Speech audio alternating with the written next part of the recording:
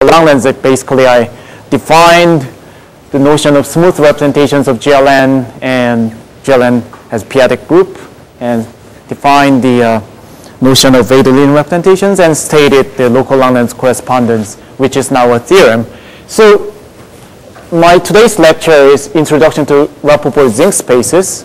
So basically we want to, it's a geometric approach to the local Langlands correspondence. If you want to establish it, then basically, there are some ways, but this is the most successful and fruitful way to approach it. Although the local Langlands correspondence itself doesn't have any reference to geometry.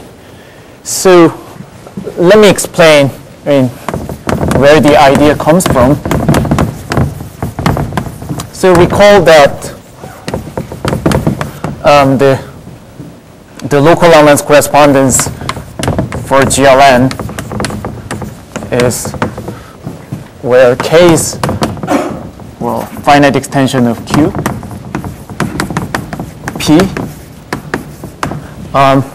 So we have this irreducible smooth representations, GLN K representations, and we have n-dimensional Veidelian representations of the Vey group WK. So the theorem is that there is a bijection satisfying many nice properties. So the question, how to establish. And last time I also tried to explain without giving precise definitions. There are so-called supercuspital representations, and there are irreducible representations. And basically, the idea I tried to convey was that, there is an essential case you can prove, and then the general case basically follows from it. So, well, in any case, so the geometric approach will basically give a precise result in this direction. But anyhow, how can we get started? That's the question. So at least you can think of roughly two ways. Namely, first you sort of classify representations on each side and try to match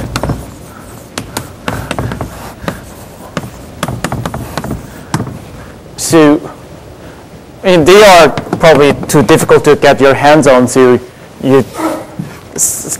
by classification I mean like you parameterize this representation in terms of data that you can understand better, and you do that on each side. For instance, you can try to parameterize them with like one-dimensional representations of certain objects, which are much easier, and then you can try to write down the classifying data here and classifying data here and try to match up. So that's one possibility, and that's actually fruitful to some extent, but no one has kind of completed the proof in this direction, although people could get some cases like when n is, especially when n is prime to p. But the second approach is sort of geometric approach. So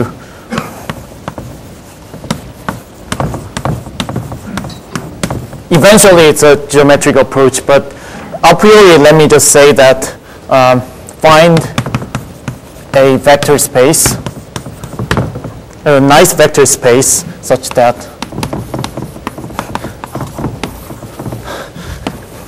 it comes with commuting actions of the, say, GLNK and the Vey group,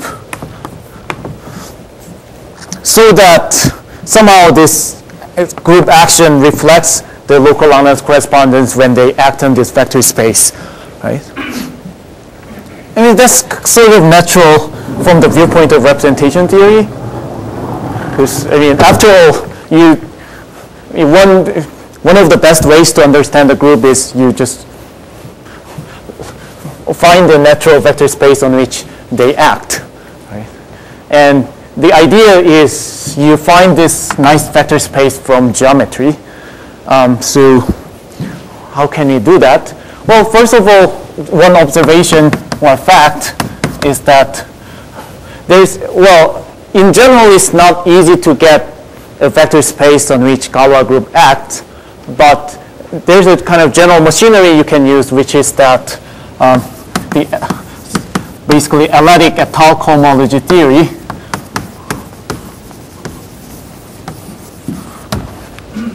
The general machinery which associates to any geometric object. By geometric, I mean algebraic geometric object over field K.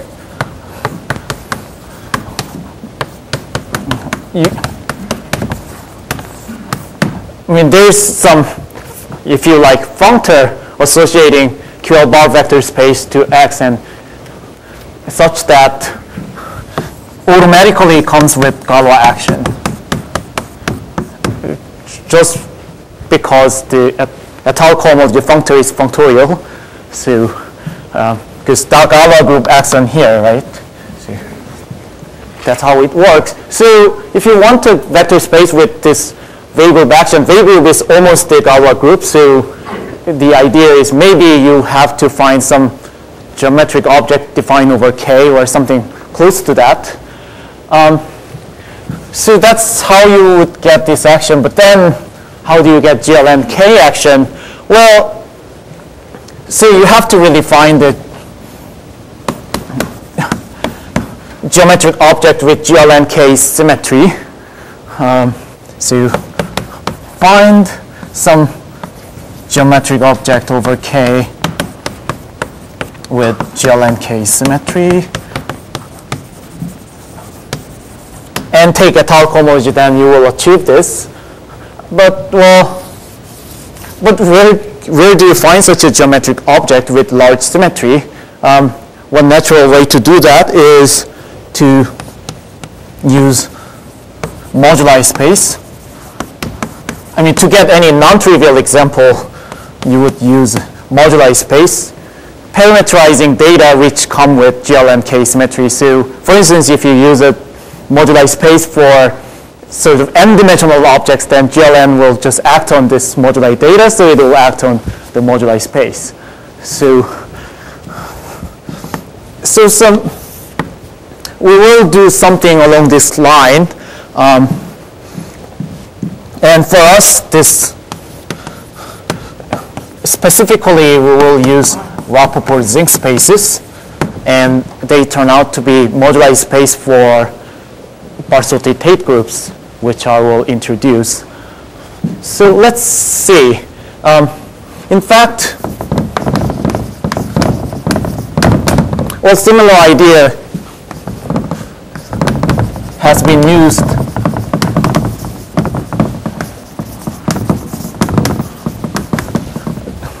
to global Langlands correspondence, and there you use you're interested in a similar situation.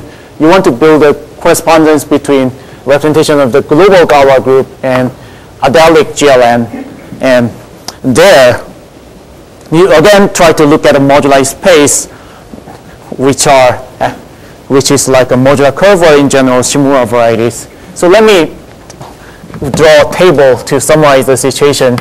So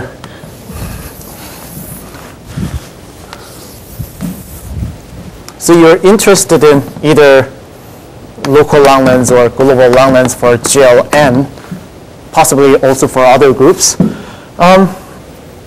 So what do I want? Well, we want geometric object. And here we will basically look at Rappaport-Zink spaces. And in the global case, you will look at Shimura varieties and take their étale cohomology. And they are moduli spaces for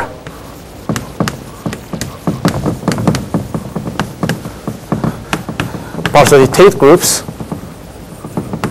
And in this case, they parameterize abelian varieties. Abelian. Well, plus some additional structure like polarizations, endomorphisms, level structures, things like that. But so, and it turns out that the Barsotti-Tate groups are sort of local analogs of abelian varieties, just as Rappaport zinc spaces turn out to be local analogs of Shimura varieties. So everything works pretty well. And there's a group action on the cohomology of these guys. In this case, you will get some Weil group action, local Weil group,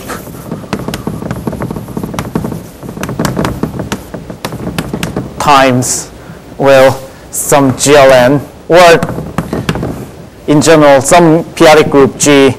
And actually, another p-adic group will appear naturally, as I will explain.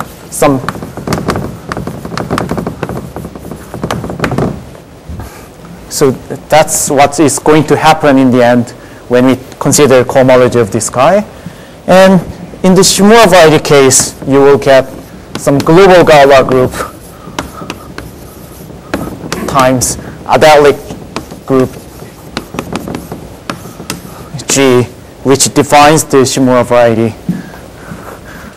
So it's like local global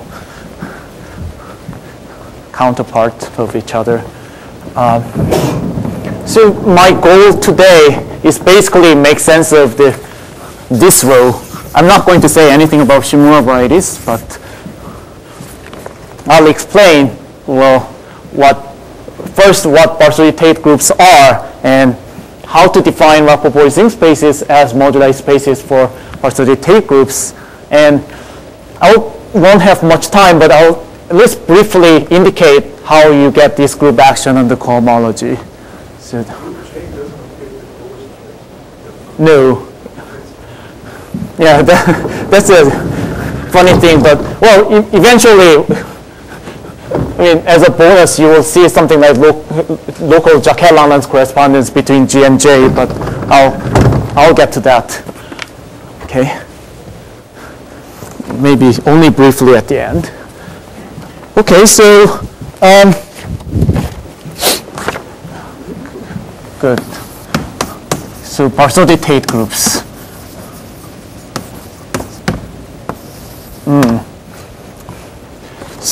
So let me give definition. By the way, I mean the basic reference is Messing's lecture notes in mathematics.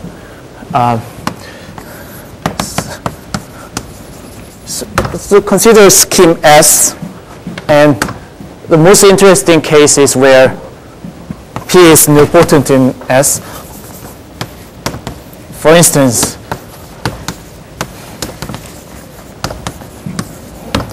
a scheme such that P is nilpotent in S, although I mean, you don't need it to define this notion. So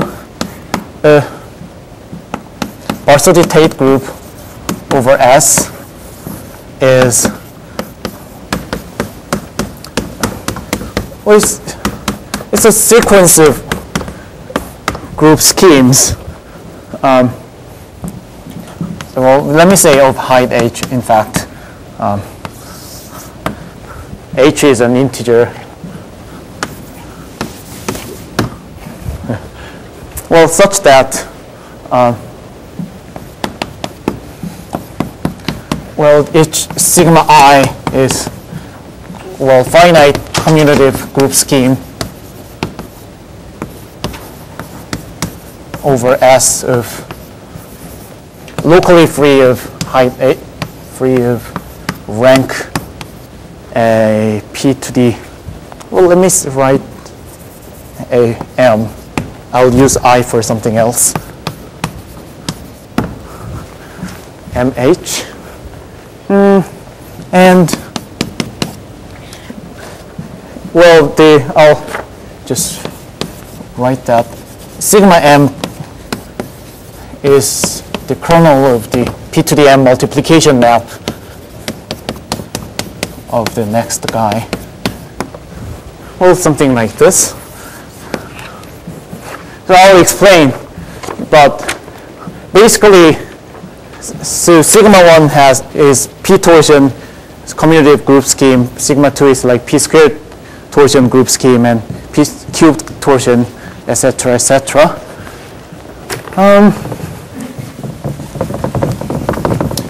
So let me quickly give examples of partially Tate groups. By the way, there's a synonym for this. It's also called p-divisible groups.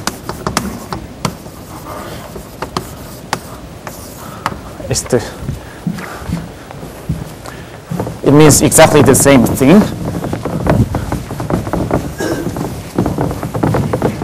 So yeah, so what are examples? There's so-called étale p-divisible group, constant étale p-divisible group, QP over ZP. In this case, you can basically confuse group scheme with just abstract group. You can always associate a group scheme to an abstract group. So these are constant group schemes.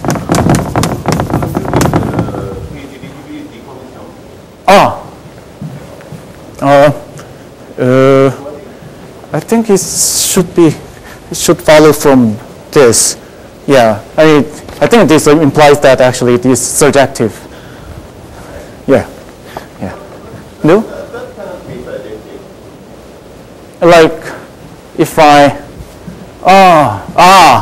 I think something's strange. Yeah, it should be surjective onto sigma 1. Yeah. So I think I wrote something. Yeah. Let me see. Yeah, it's maybe I'll just put it as condition 3. I think there's a simpler way, but P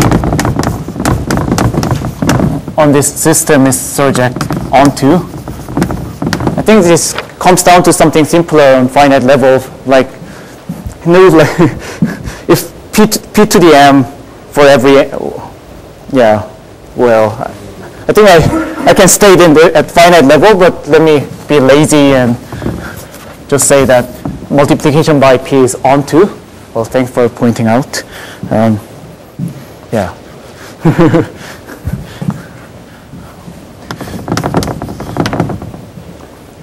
So, well, when I say onto, in fact, and the easiest way to make sense of it is to view it as a shift rather than just group scheme. So onto in the sense of FPPF topology, but that's just a technical point. Okay, so the first example is QP mod ZP given by the following sequence, and you'll see that this guy has rank P, namely it's just a group of order P squared, etc. So it will have height 1 and satisfies all these properties. For instance, multiplication by P is onto in here. You can easily see. Or you can consider mu P infinity, where mu PM is just the group scheme defined by x P to the M equals 1. By this equation, there's a group scheme defined, and, well, you get another height 1 partially Tate groups. And for a large class of examples, you can consider abelian scheme, a family of abelian varieties over S. Then you can produce easily a partially Tate group by taking P torsion subgroup scheme, P squared torsion subgroup scheme, etc., and then just connect them with the natural injection. Then you will get a partially Tate group. And if it has dimension G, then this guy will have height 2G. And for instance, when A is an ordinary elliptic curve, then you will have basically something like QP mod ZP times mu P infinity as the associated Barsoldi-Tate group. What is the height? Oh, well, it's a just definition. It's a sort of a notion of rank or dimension. But there is a dimension means actually something else. So we just say it's height.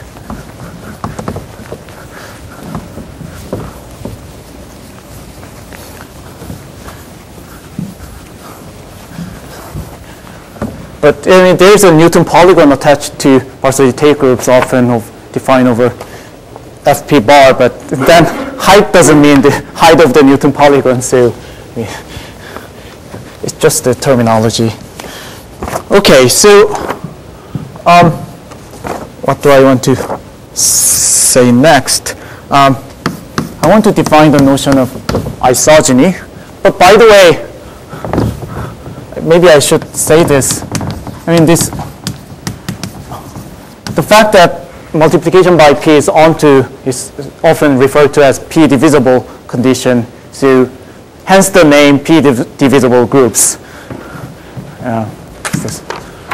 That's why some people prefer to call them that way. Okay.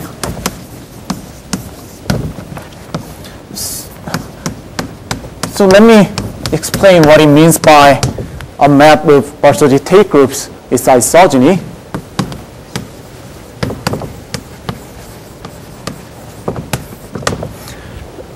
Well, so you know probably the notion of isogeny for abelian varieties, and it's defined basically the same way.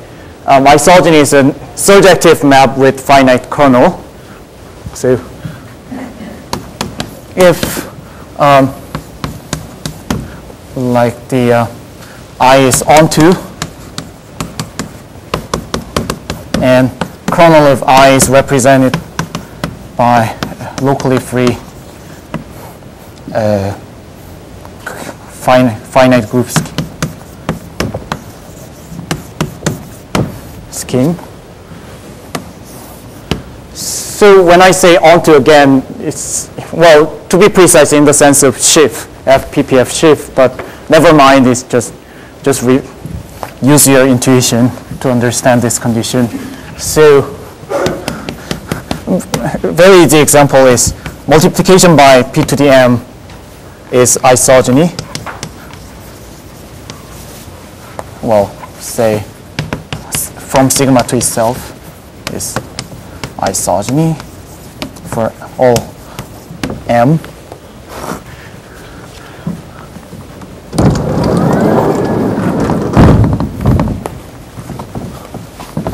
But I also want to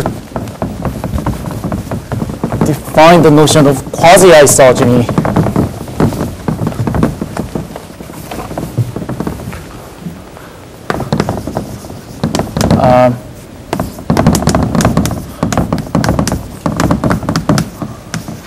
Quasi-isogeny.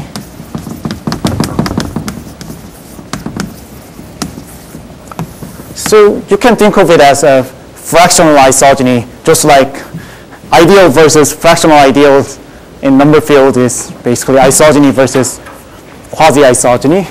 So it's a quasi-isogeny if J, the actual definition is slightly technical. You look at really fractional isogeny in this way. I mean, this home set is actually a ZP module, so you can actually tensor with Q. It makes sense, and Zariski locally on S, the denominator is finite, namely there exists n such that P to the n times J becomes isogeny. So locally, if you multiply P to the n, then actually it belongs to this Holmes set. And moreover, it's an isogeny. So, yeah?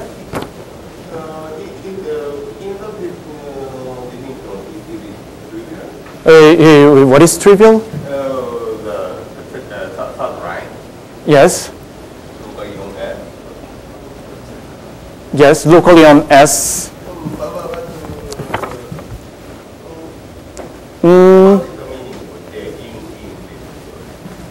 Well, it's yes. Yes. Yeah.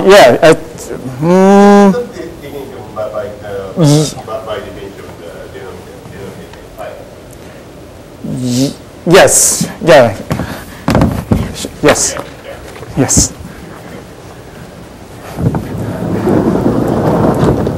Yeah. Well, yeah. Otherwise, I mean, locally on S doesn't mean something non-trivial. Yes.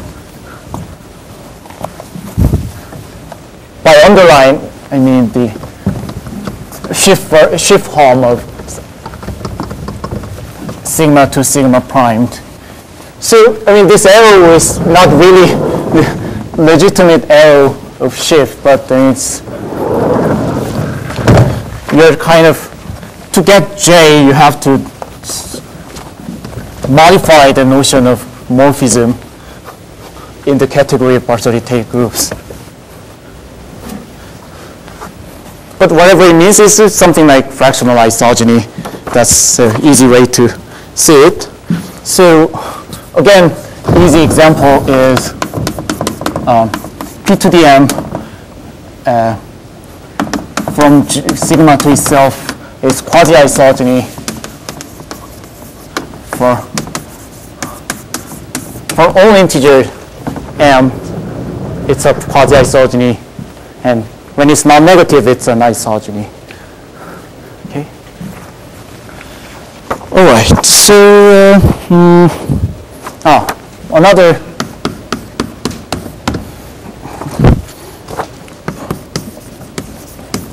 Maybe it's not really example, but maybe remark is that, well, endomorphism is really a ZP algebra.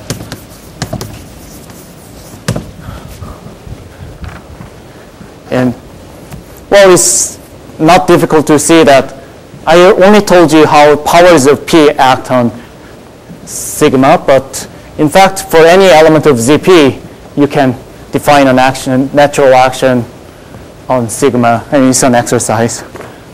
And it becomes an algebra with over ZP. Okay, so our next question is, well, I gave the notion of partially take groups, but, well, they seem quite difficult to study as they are. So there's a nice theory called Dieudonné theory to make them easier. So there are various versions, but I'll just usually when we say Dieudonné theory, it's over finite fields or FP bar or some perfect field of characteristic P, but I'll just stick to the case over FP bar. I mean, partially take groups over FP bar. And there are some similar classification results over other bases. But basically, the idea is to understand partially take groups using linear algebra.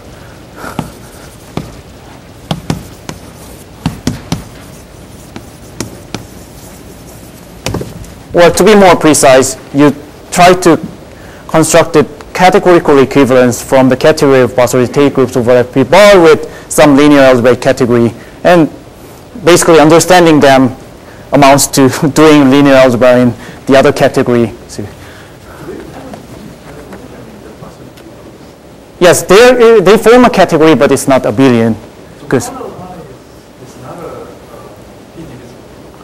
that's right, exactly, that's the problem. Yeah. But it is a category, just not abelian.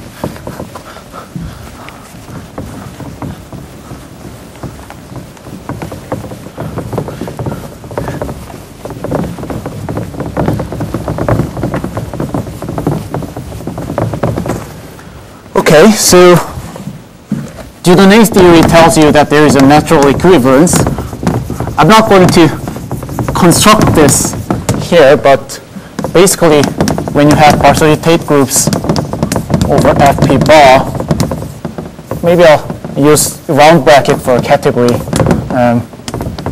So there's some functor such that the image is something like finite free W modules. So W is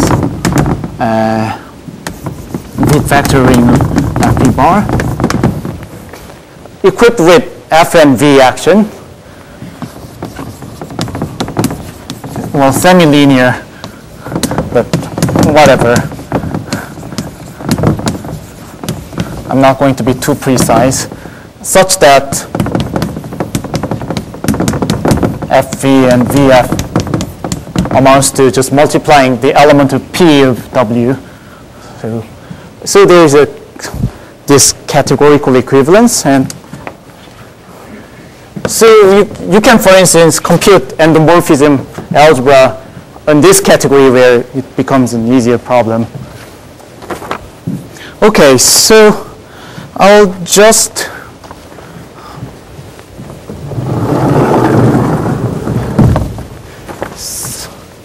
say one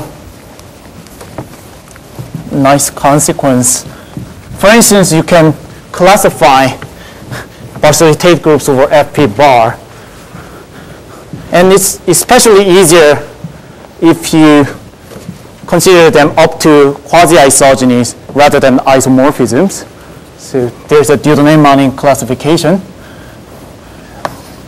So if you consider the set of partially Tate groups up to quasi-isogeny, then it's in one-to-one correspondence with rational numbers between 0 and 1. Yes, so for instance, QP mod ZP goes to 0 and mu P infinity goes to 1. And this association, maybe I should say something. This association is such that, roughly speaking,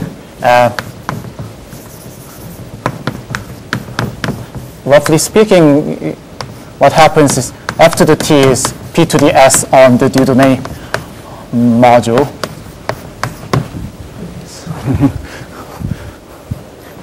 It's not very precise, but I mean, if you write it as a fraction with two coprime integers, then basically this is what happens.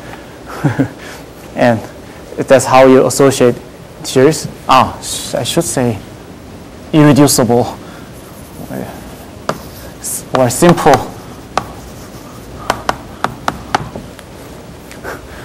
I forgot that. So partially Tate groups which are not isogenoous to product of two partially Tate groups. I mean, those simple partially Tate groups are in bijection with these rational numbers, and they are classified by rational numbers. So it's really easy. For instance, this guy has slope 0, which means that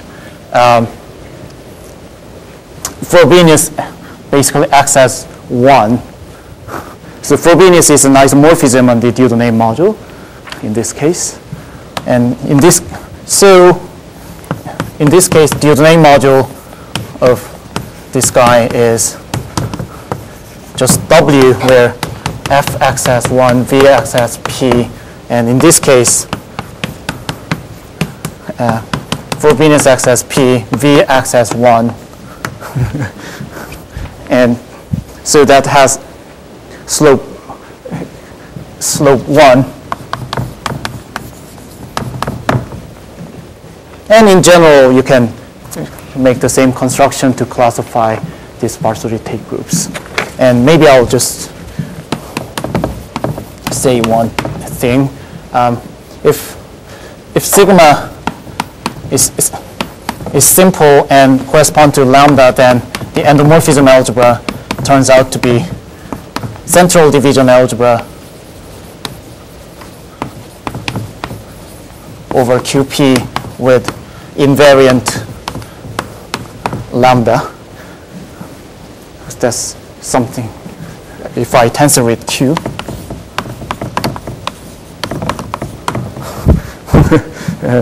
Yeah. The endomorphism algebra tensor with QP turns out to be division algebra. Invariant lambda. So, okay, that's nice.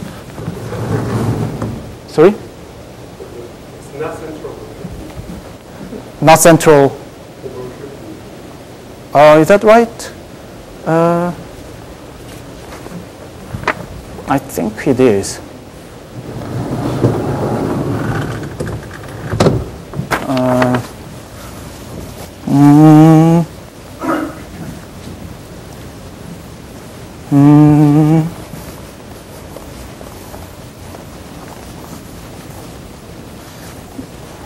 Yeah, I think it is, but I'll think about it. Yeah.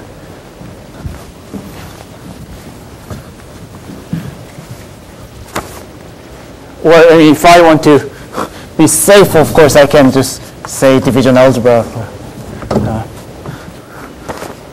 Okay. So it's so much about partially Tate groups. How do we define D? Yeah, that's. I'm not going to say anything about that. But, I mean, there's a construction that. Yeah, but. Yeah, you can discuss after the talk. I mean, so lots of digression. Okay, so yes, let me define Rappaport zinc data. I mean, technically, I'll consider only so-called EL type, which means that we don't consider polarization on partially Tate groups, but never mind. We will set up some group theoretic data, and then using this, we will associate a Rappaport zinc space. So I consider finite extension of QP and a finite dimensional division algebra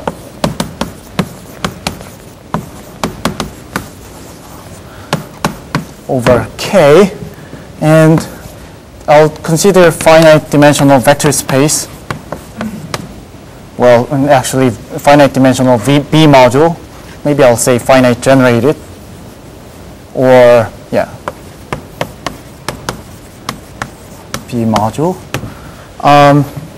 And G will be this GLV as B module. Okay, and what? I consider mu, which is a group homomorphism from GM to G, considered over K bar. And eventually only G conjugate's class of mu will matter. And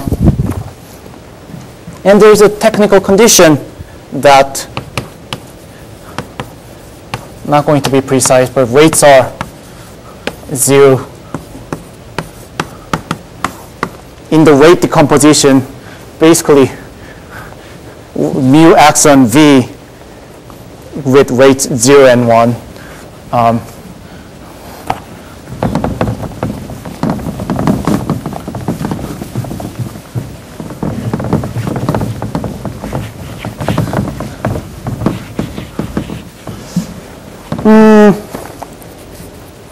Okay, and we will also finally, with this data, I will consider a partially Tate group defined over FP bar.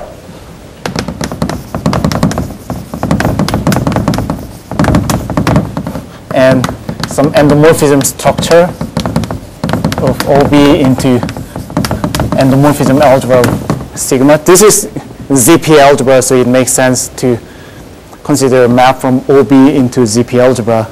So, and such that the Dieudonné module is actually OB lattice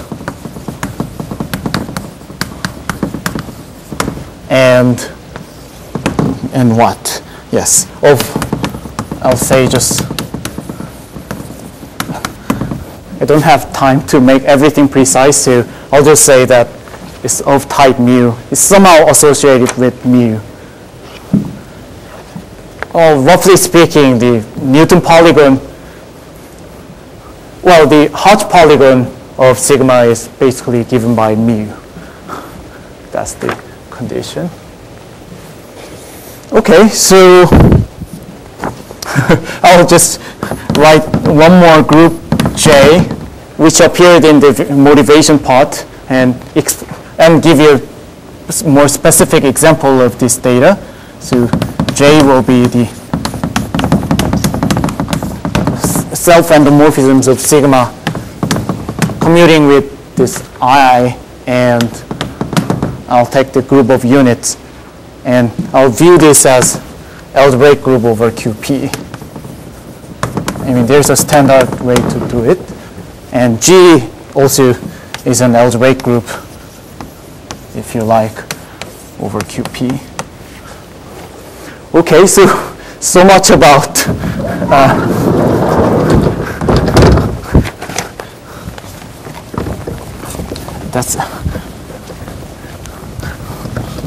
that's really enough list of data. So let me, yes.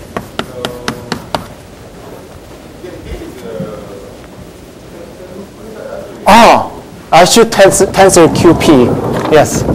So either quasi-isogeny, I mean, one of the two ways. Then I don't even need this.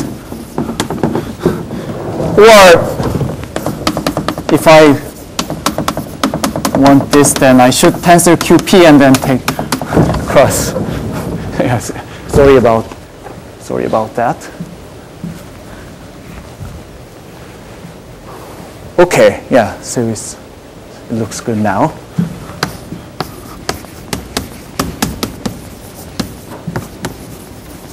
And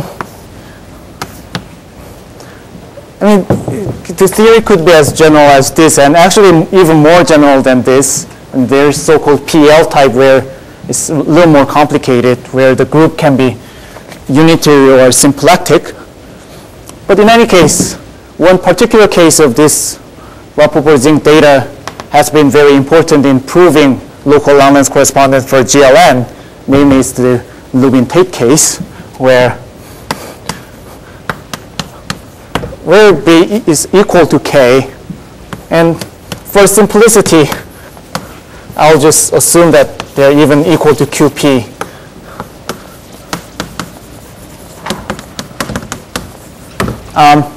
And V is just an n-dimensional vector space over K. G is just G, or QP. G is GLN.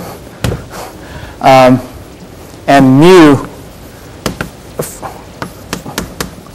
will be chosen to be something like mapping A to A11111 on the diagonal. And sigma is, well, sigma is something. Just the Barsoldi-Tate group with QP action, but QP doesn't mean anything, so it's just height and slope. It turns out that has slope 1 over n. And J will be, so I said that the endomorphism algebra will be division algebra with invariant lambda. So in this case, it turns out that J is really unit group of division algebra, where division algebra is, well, central division algebra over QP with invariant 1 over n. So, and at the end of the day, and the cohomology of Rappaport-Zingg spaces in this case will be acted on by this G and this J. Okay. Right, so that's really important to keep in mind, and probably in Yoshida's lecture you will see more about this case.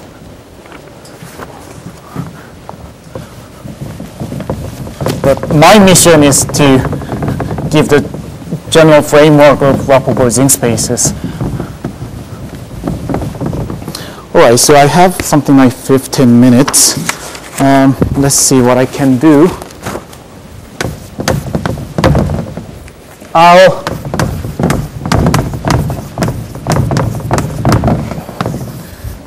give you a general definition of Rappaport-Zingg spaces. And all this is similar to what people do in the case of Shimura varieties. So if you are familiar with them, then I think you will have less difficulty understanding this. But one thing I forgot to say is to give the definition of E. This is the reflex field in this context. It's just a field of definition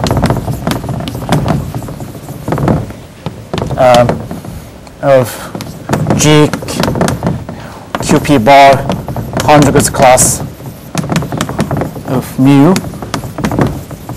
So whatever it means, it's the analog reflex field in the case of Shimura varieties, and it's finite over QP. And sometimes it's equal to K. In this case, well, E is equal to K even without this simplifying hypothesis. So in the Lubin-Tate case, you can basically confuse them. In general, they are different. And then we will basically, the goal is to, if you remember, we are looking for a vector space equipped with this V group action for the V group over E and this G and J, or maybe GQP and JQP, because I'm viewing them as algebraic groups. So, and to get this, as I said, you will take the cohomology of Rappaport-Zingg spaces. So now is the time to really define Rappaport-Zingg spaces from this data.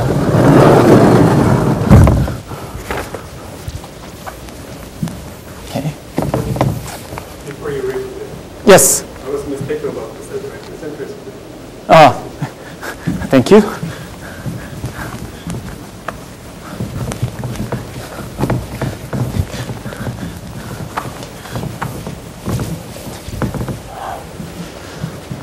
Right, so here's the moduli problem. We consider the functor, call it M0. So you consider schemes over, well, the completion of the, well, integering of the completion of maximal unramified extension of E. So if it's confusing, then it's just when E is QP is just a V factor of FP bar, nothing more, nothing less. So schemes over this guy in which P is locally nilpotent. Maybe I'll make it easier by saying P, well, whatever. I was actually going to write down algebra rather than schemes, but never, doesn't matter. So it's a functor associating to each S, a collection of data like X, xi, say, rho, up to some equivalence. So let me explain what this triple means.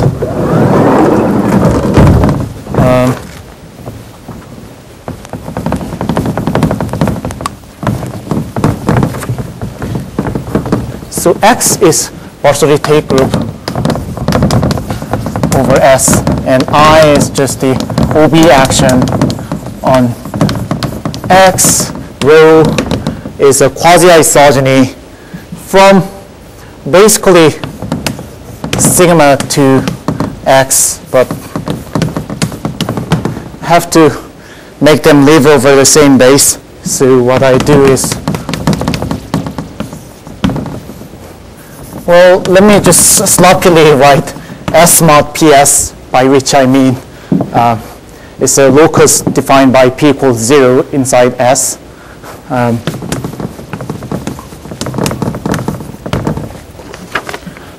Or when S is given by an algebra, then this means exactly what you think it means. Okay, so this is a quasi-isogeny compatible with OB action.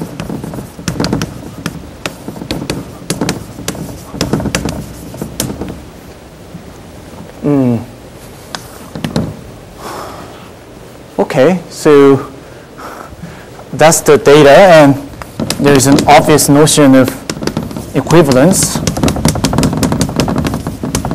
Or if there exists an isomorphism of partially take groups commuting with the other data,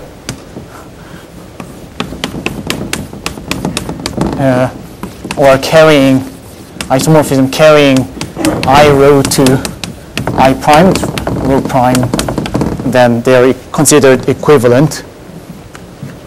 And so this is really a moduli of partially take groups with some extra data.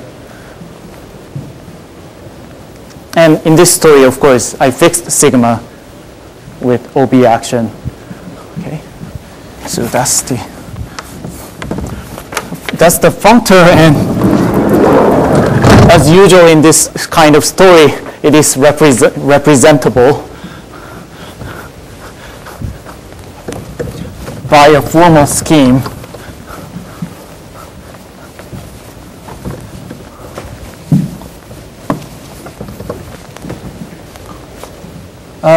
So let me say theorem by Rappaport-Zink is M0 is representable by a formal scheme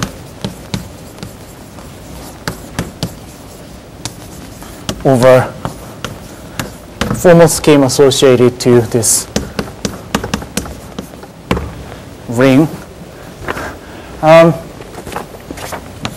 Okay.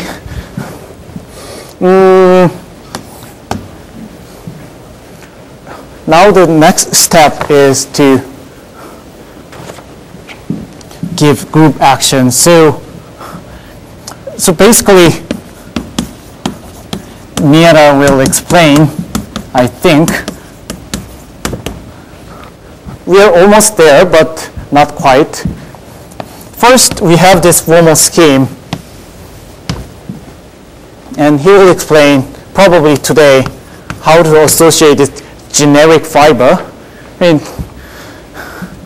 so that it actually lives over this completion of maximal unramified extension of E. So this is an adic space. And probably the day after tomorrow or the day after tomorrow, he will explain how to play with étale cohomology, say with compact support. Well, to be precise, you take something like compact support cohomology with L-adic coefficient. So that cohomology space is almost what we want. It's almost by abstract nonsense, you have this action of this Galois group, but I don't have enough space. It's acted on by the Galois group of this guy,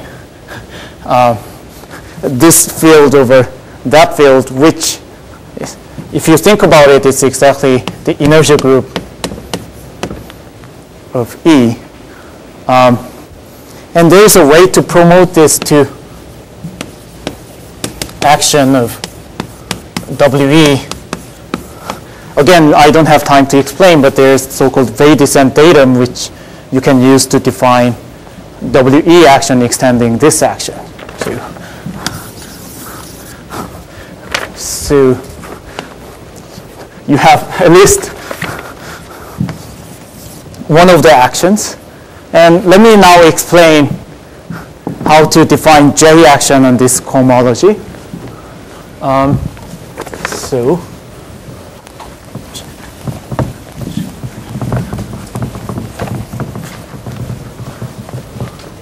So J action. Actually, this is it could be the easiest in some sense because, well, if you have element of J, or JQP, which is the self-quasi-isogeny of sigma, so it acts on the data raw, namely as for this on this moduli data, you just compose with alpha. Then it's another moduli data. So because J acts on M0, it also acts on this cohomology. Maybe I'll just write HC of M0 for this, maybe, or add. Okay. So you have J action. But now you also want G action. For instance, in the Lubin-Tate case, GQP is GLN. So I mean, that's what you really care about. But it turns out that it doesn't really admit GLN action. I mean, the M0 doesn't admit GLN action. So you are allowed to consider a tower of coverings of M0. So that's what you do. I'll be very brief about this.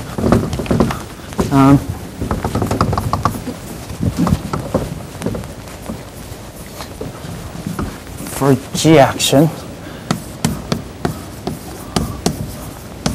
well, consider tower, or Rappaport zinc tower, as you may call. So there's really tower parametrized by if G has like good integral structure, which I will assume, you consider all the compact open subgroups of GZP, and for each K, you can associate this covering, which basically at the bottom you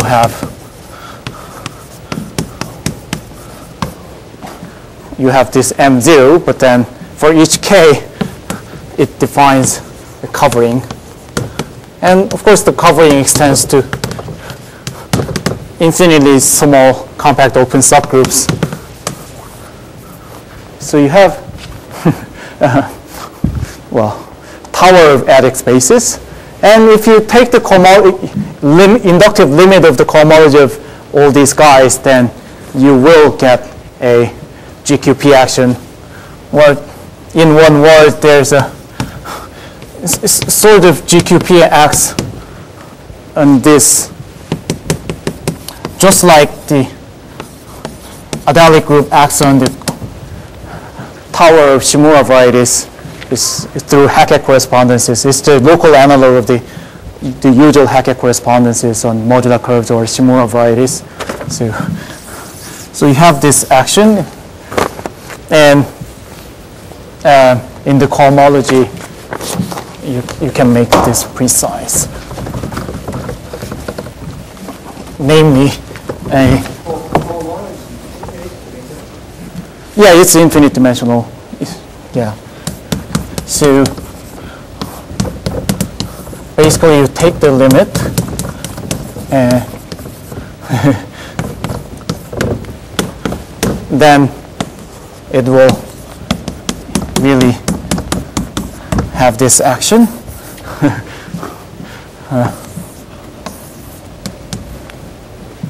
Oh, maybe I'll remember add. It's an tower of adic spaces, or if I haven't misunderstood, I mean the tower projective limit itself is also an adic space, but whatever. You take this cohomology and get this group action. That's the nice vector space I referred to before, and the conjecture, I mean loosely the conjecture is that subtlety is not literally true, but essentially true when we are in the Lubin-Tate case and representations are supercuspidal.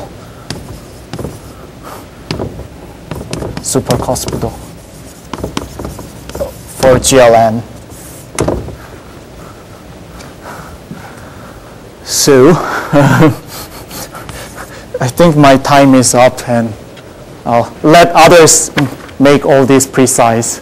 I mean, the construction will be made precise by Professor Mieda, and the Lubin-Tate case will be investigated in more detail by Professor Yoshida. And I think Tetsushi Ito will also talk about something interesting, maybe about p-adic uniformization of Shimura varieties. Anyway, well, thank you.